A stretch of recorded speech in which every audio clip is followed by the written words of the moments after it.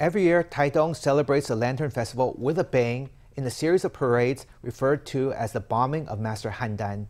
In it, revelers throw firecrackers at temple troops for good fortune, specifically aiming to hit a person representing the folk deity Handan.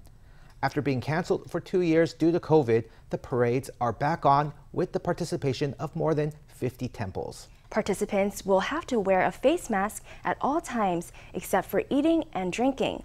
Let's hear from the mayor of Taitung.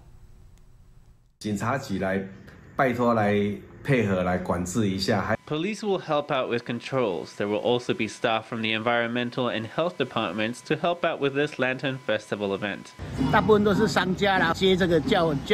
Now in the parade, most of the people throwing firecrackers are from local businesses who also carry the sedans. We hope that the police and firefighters can tell members of the public to exercise some restraint in throwing the explosives. There are more parades this year than in previous occasions, about 15 parades over the course of 3 days. The traditional festival was brought to a halt during COVID after 32 years without a hiatus. Locals and visitors alike say they are excited to once again experience this peculiar piece of local culture.